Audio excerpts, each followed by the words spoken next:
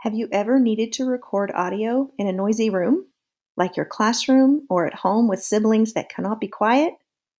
Pretty frustrating.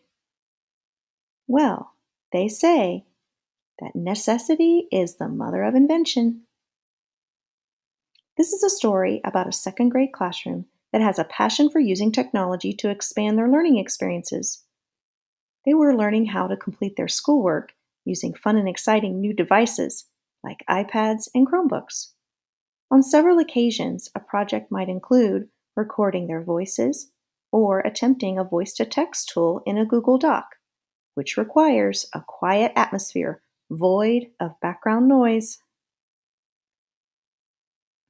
They would like to share with you how they discovered a way to record audio in a noisy classroom, and you can too. They came up with a small collapsible and portable box with Velcro acoustic tiles inside, the perfect size for either an iPad or a small Chromebook. It is also light enough for students to carry across the room. They have affectionately named it their Chatterbox. It is now available on Amazon. See the link below. The Chatterbox has really made a big difference in the quality of their audio recordings. Students are now more motivated to record, knowing that they will have a private place to record themselves. So what are some of the resources that can be used with the Chatterbox? Here are a few of the tools that they use in their classroom.